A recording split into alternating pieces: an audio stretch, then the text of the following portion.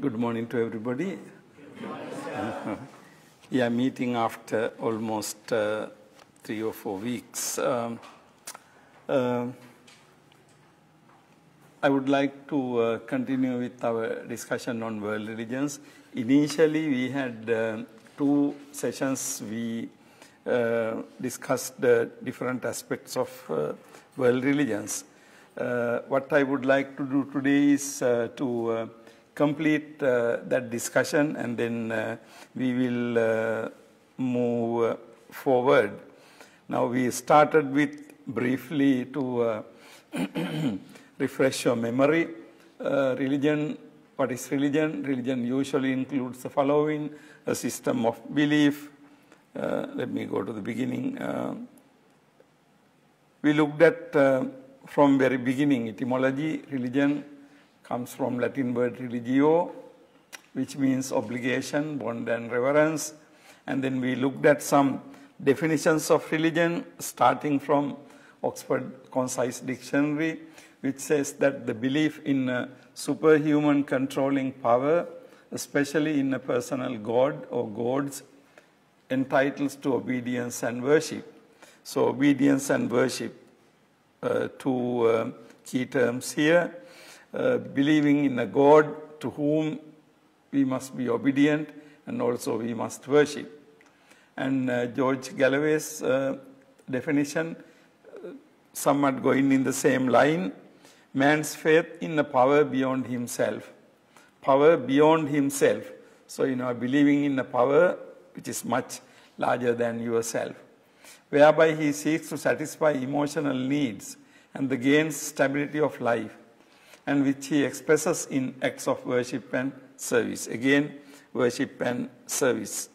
So, 3 characteristics. You are believing in something higher than yourself, and then you need satisfy your emotional needs, protection, and stability of life, and you express it in worship and service to that God.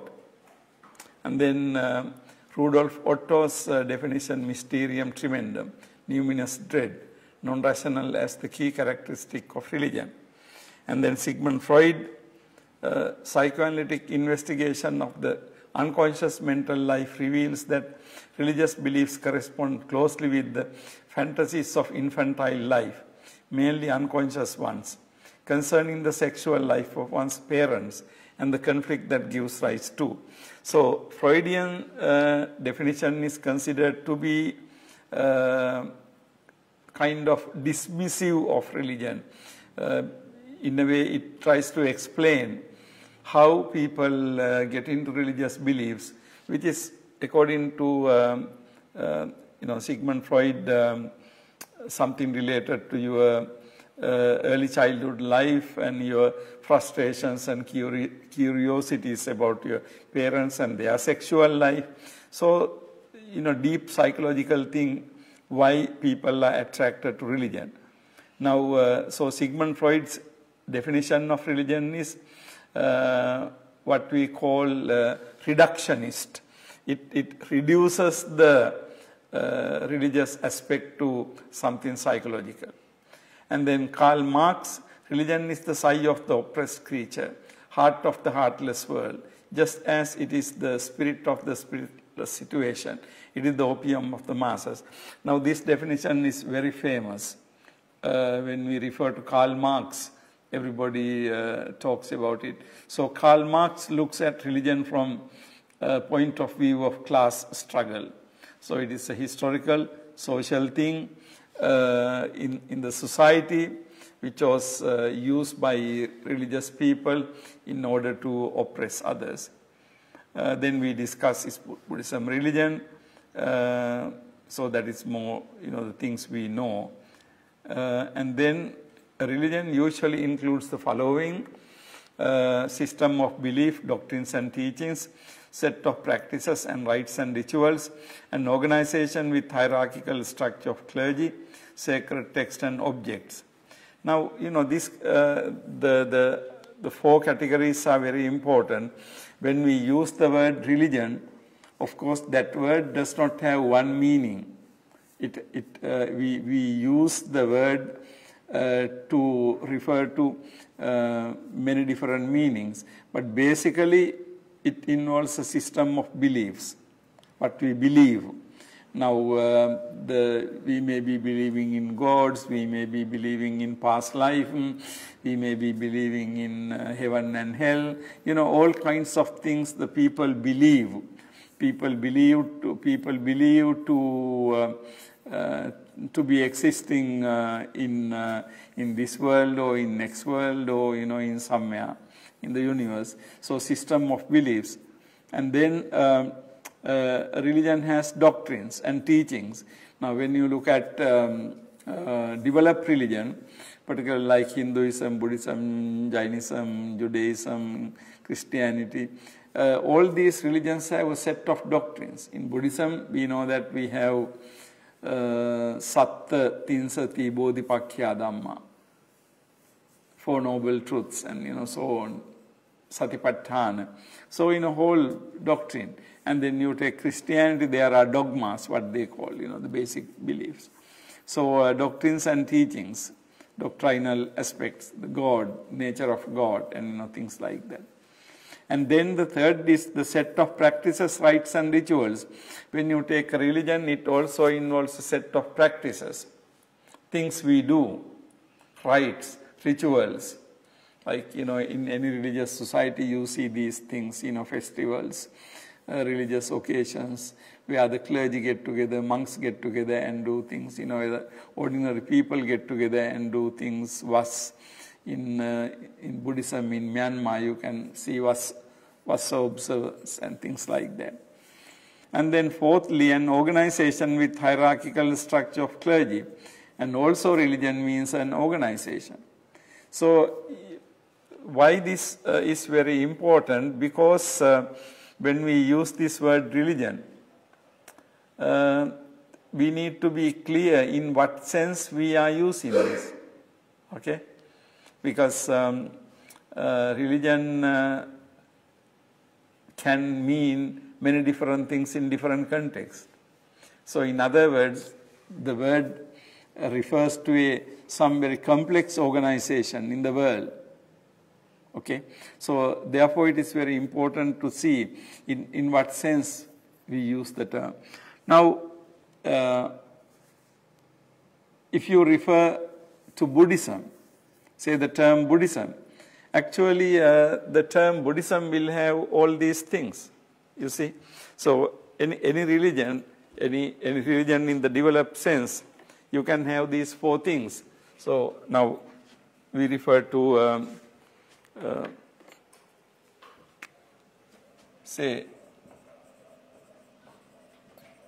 something we know better. So Buddhism can mean set of beliefs. And also Buddhism can be doctrines. And also rites and rituals. And also organization. Now, when we use these terms, depending on any context, we have to be very clear. Now, when we are talking about Buddhism, we sometimes use to the teaching. So the Buddhism can mean teaching, but Buddhism can also mean the system. We believe that in the history, two Arhants called Sona and Uttara brought Buddhism to Suvarnabhumi. But what does it mean? Bringing Buddhism to a country means what? It's very interesting. The Sona Uttara, or for example, in Sri Lanka, we believe that Venerable Arahant Mahinda brought Buddhism to Sri Lanka. Now, what did he bring? He just came with a group of monks. But, they established the Sasana, organization, right? They established Mahasima. Now, Sima is for the monastic Vinay activities. And then he teaches the Dhamma to people, so the doctrine. And then he entered candidates to the Sangha. So Sri Lankans became monks. Now you see all these things happening under one. So when we say Buddhism was brought to Sri Lanka by Venerable Mahinda, or Buddhism was brought to Suvarnabhumi by Sona and Nuttara. Actually, we making a very complex statement by saying that. So, in that word, we say that he brought many things. So, Dhamma is one. And then Dhamma, in those days, of course, there were no books.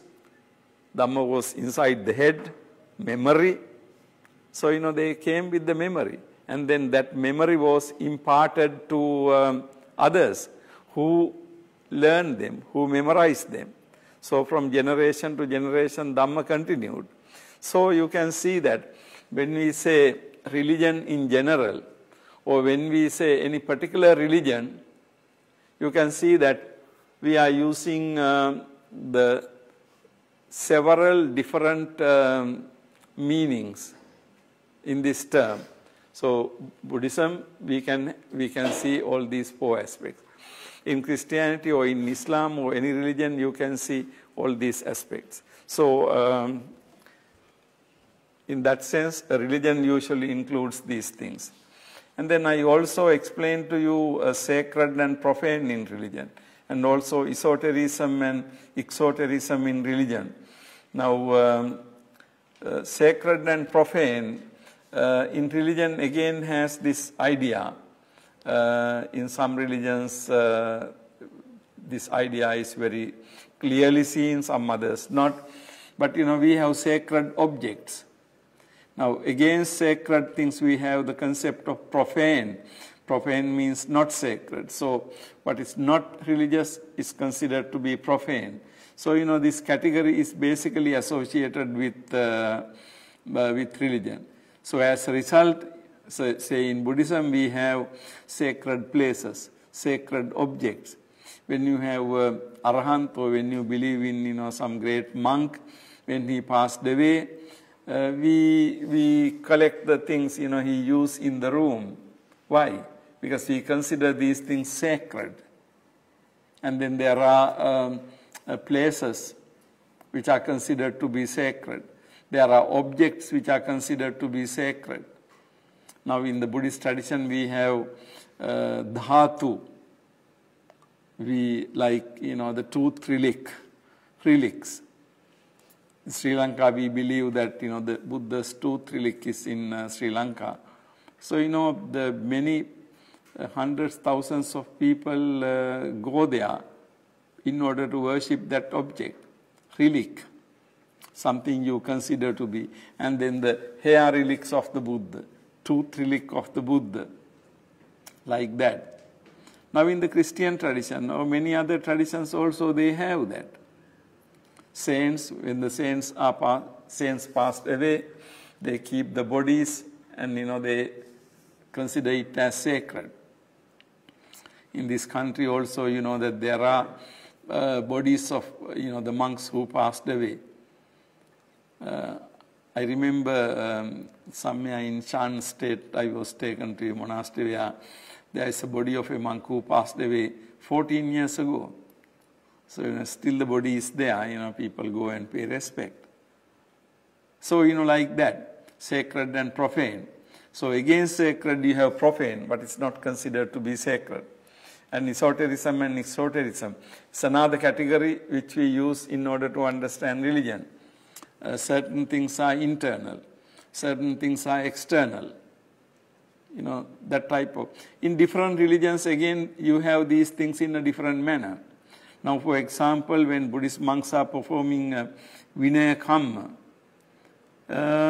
Samaneras or lay people are not allowed, right?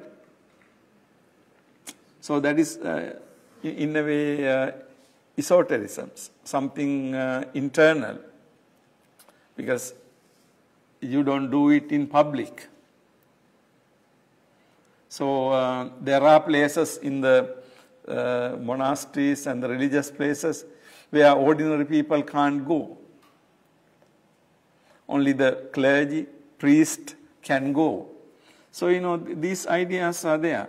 And also exotericism means there are certain aspects that everybody can see. Like, in the Vassa, if you take Vassa observance, you have both esoteric and exoteric aspect. In the Vassa observance, there are certain things only the monks do, right? No lay people take part in that. No even Sabaneras take part in that.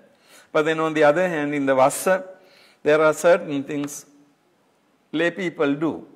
They come and they celebrate, they bring offerings, all these things. So within the same act, you can have certain things internal, certain things external. So esotericism and exotericism.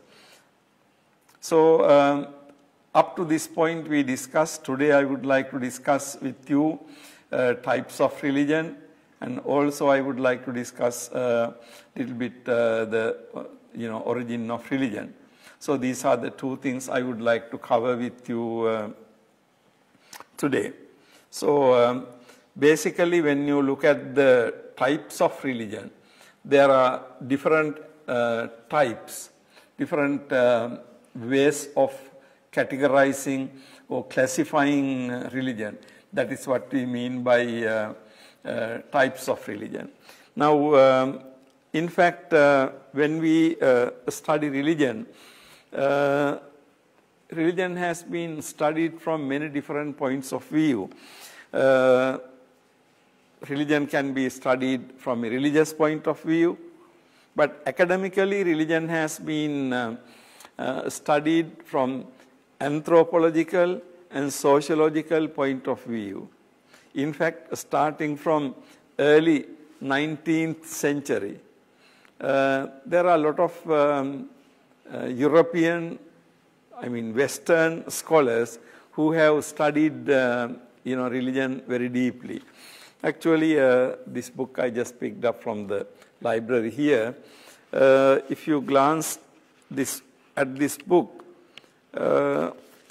it has essays from people like E.B. Tylor, James Fraser, Sigmund Freud, Emil Durkheim, Karl Marx, William James, Rudolf Otto, Max Weber, Mircea Eliade, Evans Pritchard, and Clifford Geertz.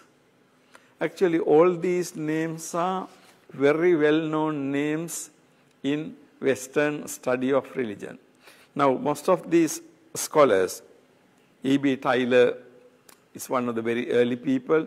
He lived in early 19th century. And then, of course, William James and Rudolf Otto, Max Weber, they belong to also the 20th century. But these are classical scholars who studied religion from anthropological and sociological point of view. Now, when they went into different countries, this going to different countries happened as a result of development of transport, and then better ships were built by these people. From the colonial history, starting from the 16th century, Spanish people, Portuguese people, they had much better navigating systems. And then subsequently other countries like England, Germany, France, all these people. So they went around the world and they conquered, they colonized certain parts of the world. So the scholars and the people from these countries went all over the world. Okay. Now that history is, some modern history you have to know a little bit.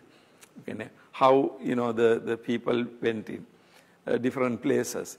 Now, for example, British came to Burma, right? And then the 19th century. And then they colonized Burma. But then as a result, also, British, influence of British to Buddhism, Buddhist studies is, something very important. And British came to Sri Lanka. And the person called Rhys Davids studied Pali in Sri Lanka. and then he went and started Polytech Society, which exists even up to today. So you can see creating colonies, colonization, and resulted in both good and bad things.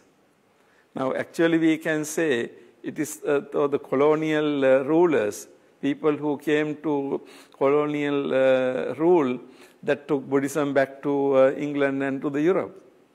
So, it's a kind of mixed story. It doesn't mean that colonialism is good. But on the other hand, some colonialists, like British, were more prone to academic and, the cultural things than maybe perhaps Portuguese or Spanish or, So the Buddhism went into Europe as a result of that. So what I'm trying to tell you is, this is a very interesting story.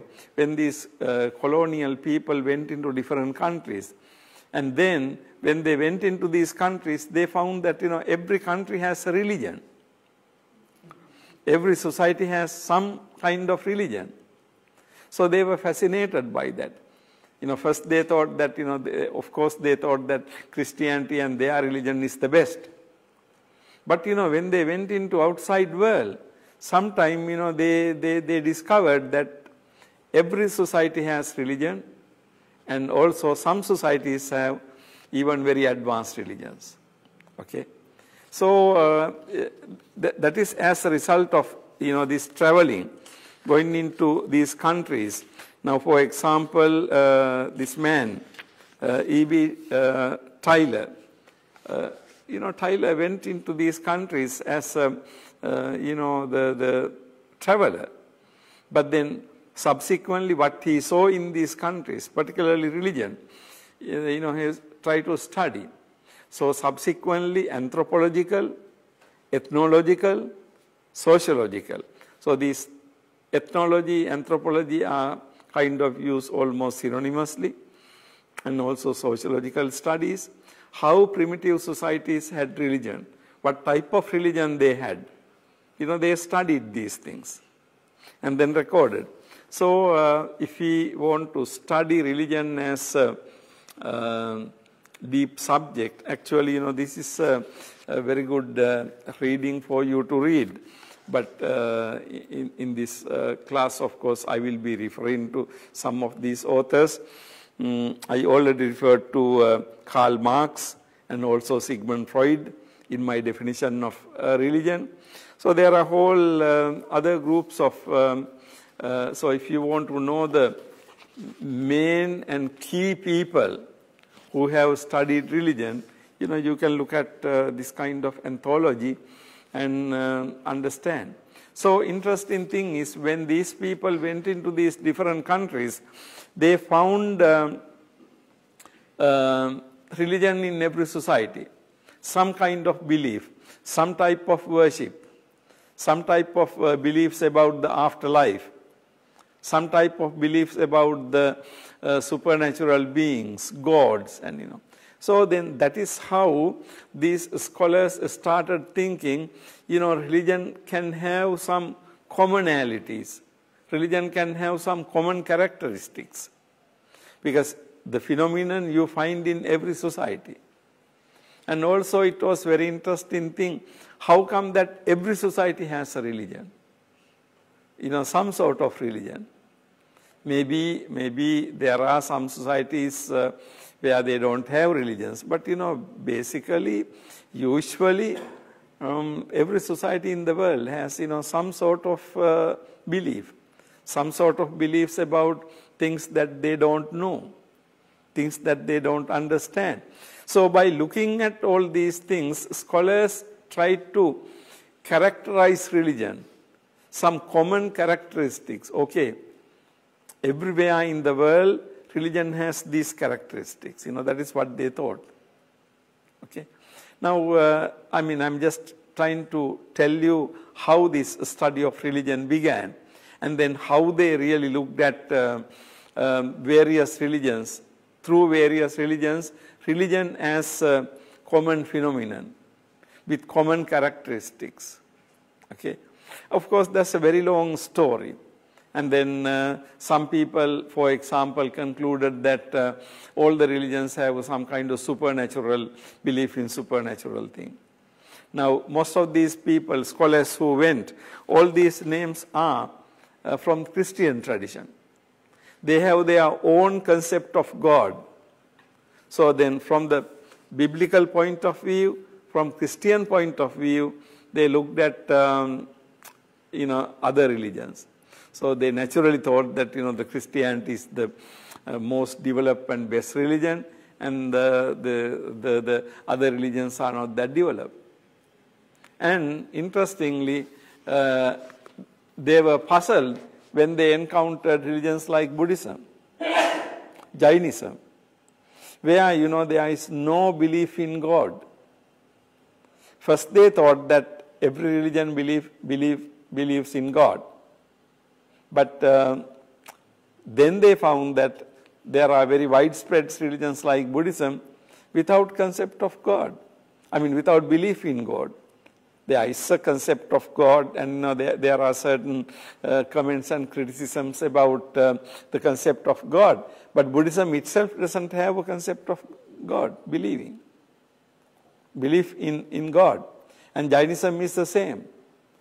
Even in Indian religion, there are certain aspects that doesn't believe in God.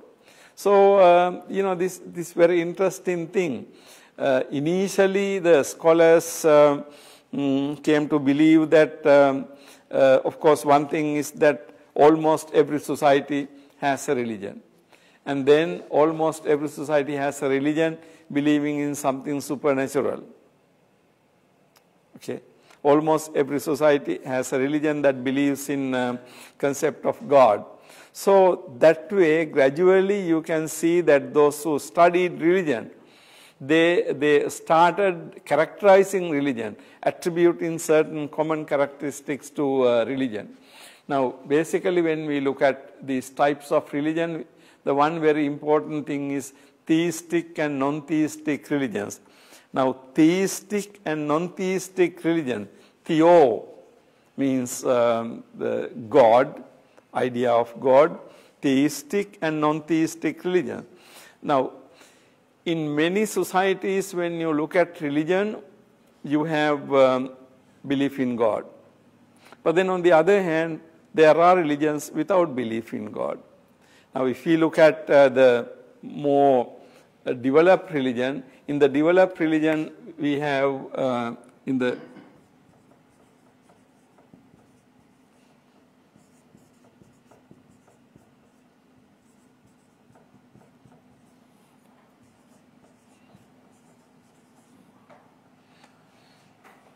European religion.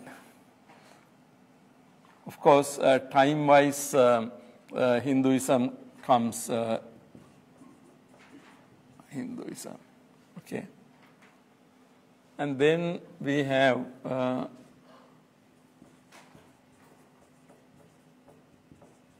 Buddhism.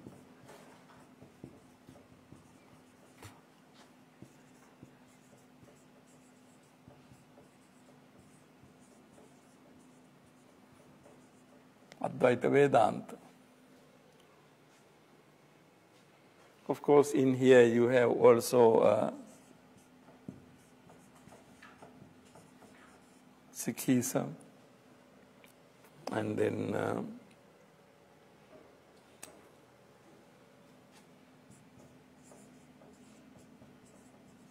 Taoism,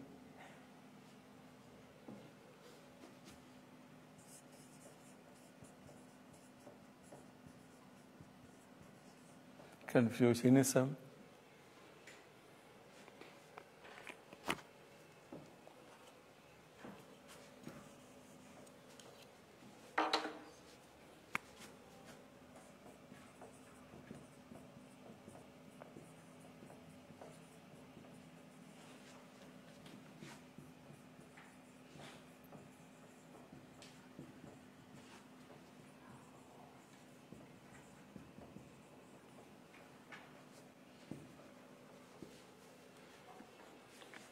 Now, roughly, we can classify religion into two groups in this manner.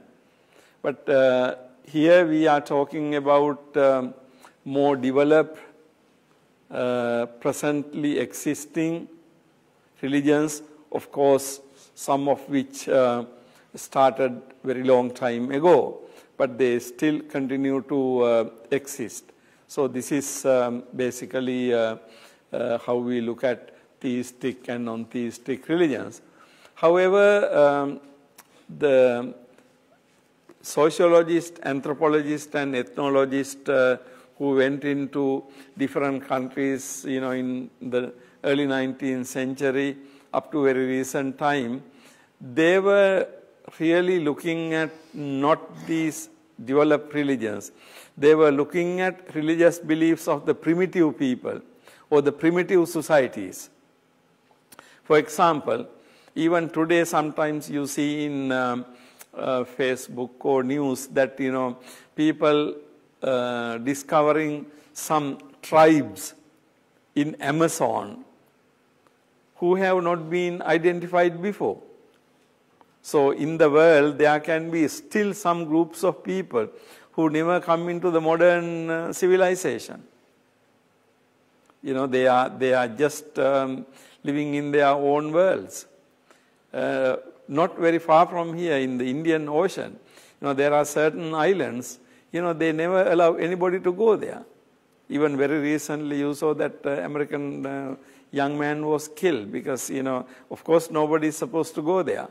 If anybody goes, they will shoot by arrows. I mean, they are very primitive, but they never allow anybody to come there. But that type of societies still exist. Now, when you go to that type of society, if you examine, maybe you can find certain religious beliefs. Certain beliefs, they have about afterlife, about the dead people, and so on.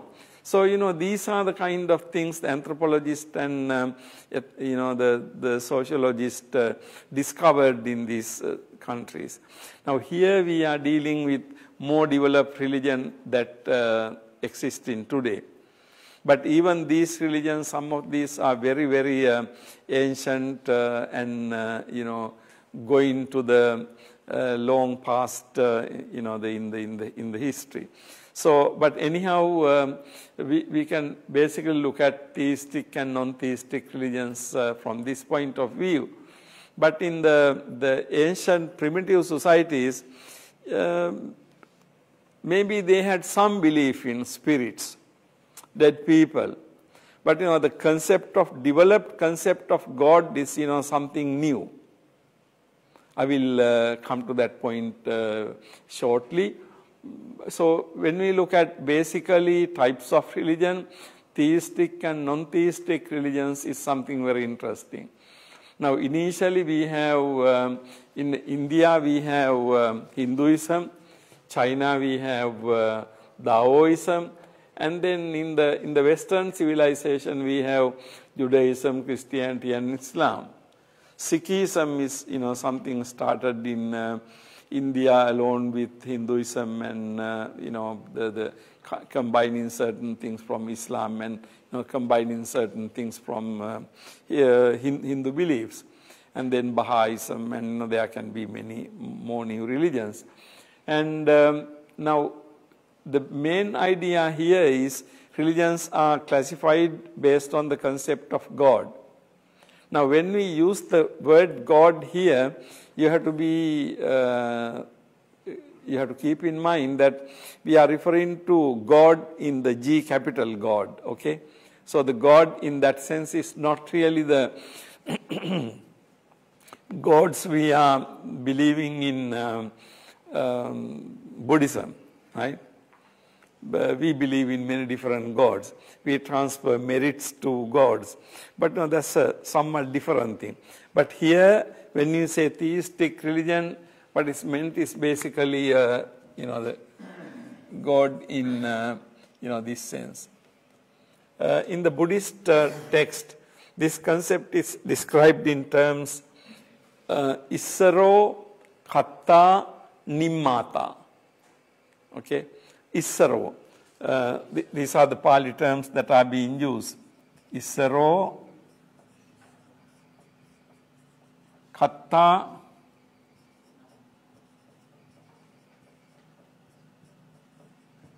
Nimmata. Katta, author, doer. Nimmata, creator. Issaro, Lord. So, these are the characteristics. Issaro, Katta, Nimmata. Now, during the time of the Buddha, Brahmins believe that. But Buddha rejected it. Jainism rejected it. But nevertheless, the concept of God as Issaro, Katta, Nimmata was there. We are talking about 6th century BCE, like, the 7, 6, 7, 8, 9, 10 centuries before Christianity arose. But then subsequently, you can also see similar idea was developed in Judaism. Judaism also goes maybe 1,000 years before Christ. So it's also very old. So the Judaism and also Hinduism, in that sense, are very old. Now this word Hinduism is actually a modern word. Okay? Hinduism is a word, modern word. That word belongs to, actually it was coined by British. So it is from the 19th century. Before 19th century, there was no something called Hinduism, okay? Then what was there? What was during the time of the Buddha?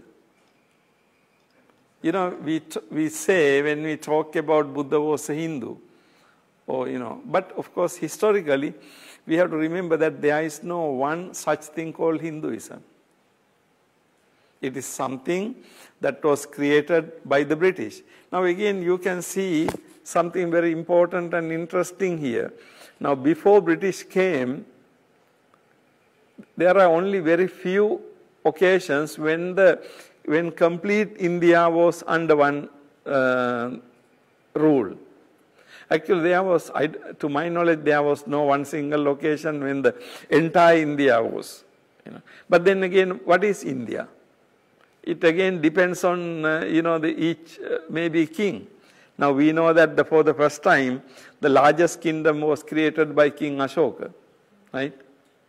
So we say what Ashoka created is India. But then in that India, what we call Pakistan today also belongs in India. But today we don't call it India, we call it Pakistan. And what we call Nepal was also India. You can see that very concept of a country, India also changes from time to time, right? So if you look at the world history, this is the nature of many countries, where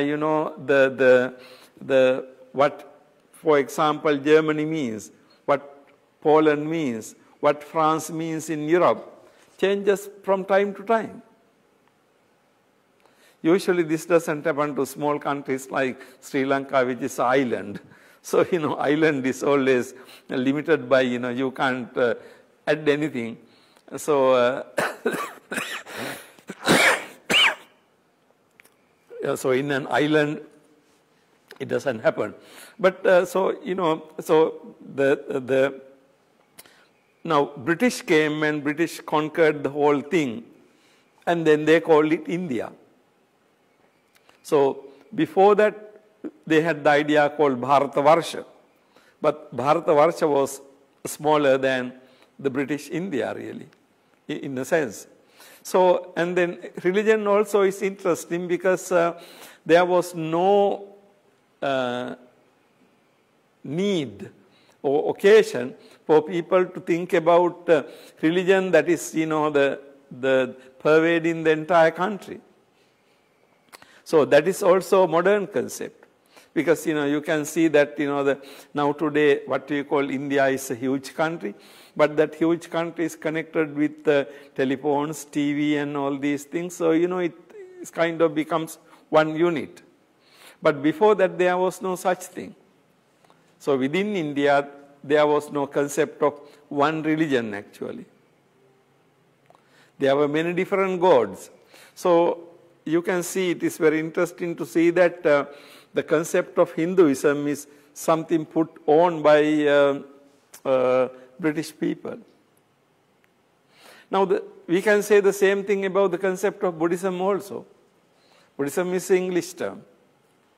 But so when the British, the English term came, Buddhism, of course, it again comes as an umbrella term which covers all aspects of Buddhism. But in case of Buddhism, we know that the concept of Buddhist world is different. Now, if you take the Theravada, concept of Theravada, now from very early period, Theravada Buddhist world included Sri Lanka and then Southeast Asia, namely Burma, Thailand, Laos, Cambodia, and those regions. And then Sri Lanka. So Theravada, that particular aspect of religion created one.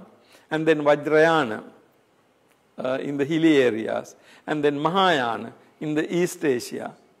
So you see that although there was no one single term, but there were three different traditions very clearly existing in Buddhism. But all these three different traditions were put, included under the broad concept of Buddhism subsequently. Do you see that point?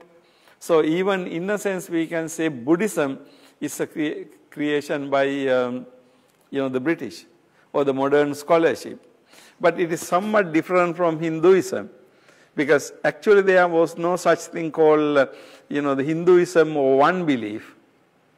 But in Buddhism we can say that there were three different traditions. But then again, in the three different traditions there were interactions. We know stories about Chinese travelers who came from China to India to Sri Lanka. So they took text and they took text from India and then they translated them into Chinese. So Buddhist world was much more connected. Okay? It's a good thing to study about the Buddhist world. Actually, Buddhist world at different periods is different. The concept of Buddhist world, the world, the countries where Buddha Sasana existed, is different. In Sri Lankan history, we have a story of a bhikkhuni who is taking bhikkhuni Sasana to the China. So you can see that, the interactions were there. So when we talk Buddhism, Buddhism is also, what is the concept of Buddhist world? Buddhist world can be different in many different times. In Ashoka's time, Buddhist world is one. In, say, after several centuries, in the 10th and 11th centuries, Theravada Buddhist world is one. It started belonging Southeast Asia. You see? So the very concept of Buddhist world can be different from time to time. Now today, if you take the Buddhist world, we can talk about the traditional Buddhist world and at the same time non-traditional Buddhist world where Buddhism has gone recently. So like that. So these concepts we have to be, we have to see clearly. Some of these concepts have been created anew, more recently. And then sometimes we tend to think that there was something called Hinduism during the time of the Buddha. No, it is not like that. But there were some beliefs, some practices belonging to, based on, certain text and explanations and things like that. So this is how it happened. So basically when we look at religions, we have to be very careful about it, because even when we, put a seal or name to these things, we are really imposing something not historically existing, okay?